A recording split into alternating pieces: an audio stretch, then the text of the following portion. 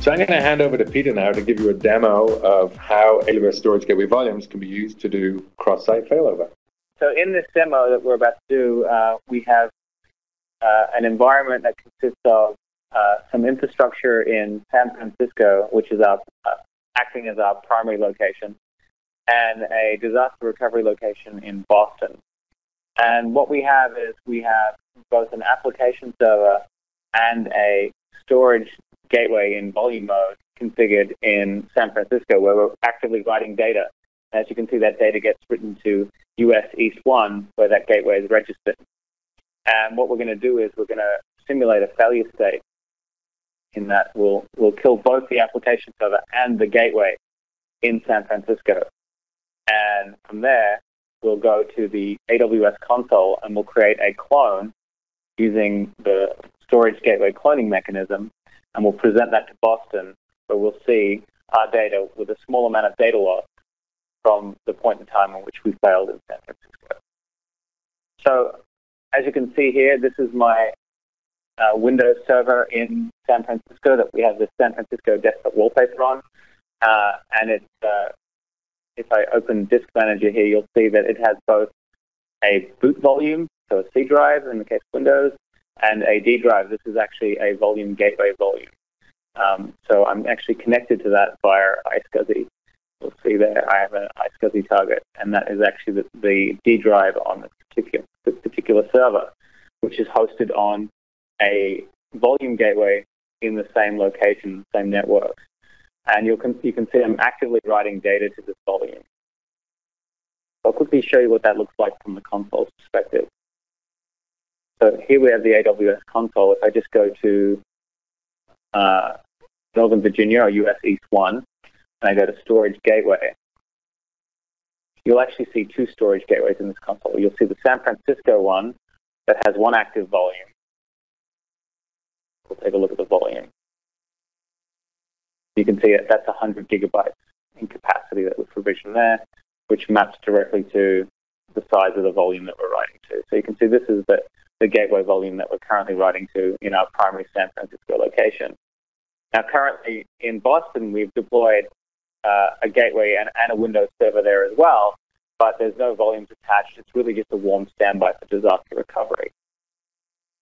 If you take a look quickly at the data that I'm writing, simulating an application, I've written about 3,000 images to this gateway volume from my Windows server in San Francisco. And what we're going to do next is we're actually going to kill both the gateway volume, the gateway, I should say, the data of the volume stored in US East 1, but we're going to kill the gateway and this Windows instance that we're on here, it's Windows Server. So I'm going to do that now.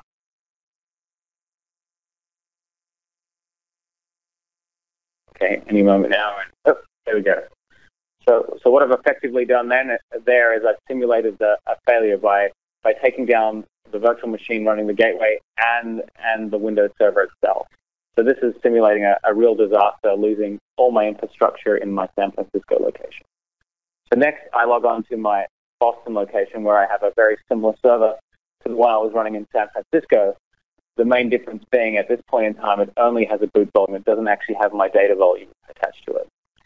So what we're going to do is we're going to create a clone copy of the volume that we were presenting into San Francisco into our Boston location so that we can recover from this disaster in Boston. You'll see I'm already actually iSCSI connected to a warm standby gateway as well. You'll see the IP address of the gateway there. So what I'm going to do is I'm going to jump into the console now.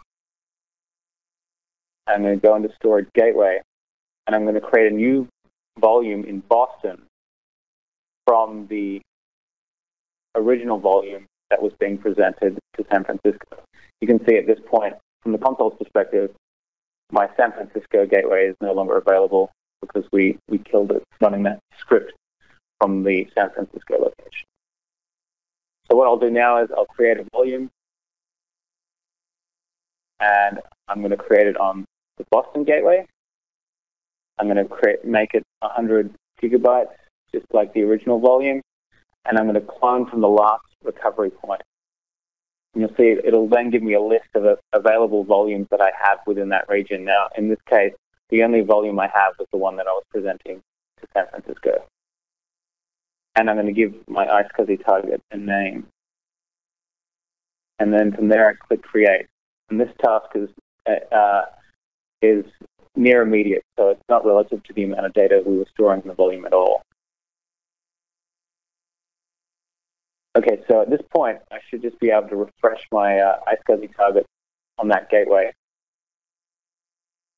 And you can see there's a new one called Recover. And let me just get this console window out of the way so we can see what happens. And I'll click Connect. And you can see there's 100 gig volume. And this is the volume that was being presented to San Francisco prior, or a copy of the volume that was being presented to San Francisco prior to the failure. Okay, so now we can see the volume has been given a driver letter, and we can now open it up and take a look at the content.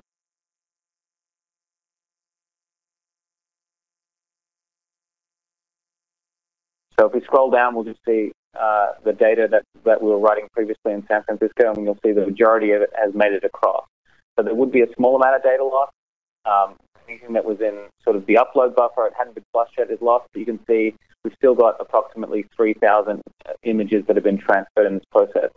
So what we've really done here is we've taken an operating system, an application running in San Francisco that was writing to the gateway, which stored its data in the storage gateway service in US East 1. We've taken out that primary location, and we've been able to really quickly, so a really fast recovery time, been able to present the volume as it was when that failure took place to our Boston server and then continue running business. So you can see it's a very fast recovery time and very little data loss. Well, thanks, Peter. That's really awesome. I love seeing that in action. And as you say, the speed of restore is kind of impressive. Certainly, we've tried to race it in the office and copy volumes, clone volumes, and it happens almost instantaneously. You can run it through our API as well if you don't have all the clicking, and it happens, as Peter says, nearly instantaneously. So a really nice way to use Storage Gateway to do volume recovery, volume backup, and volume recovery between locations, within your same location, or into the cloud. If you want to learn more about Storage Gateway, URL's on the screen here, aws.amazon.com/storage gateway.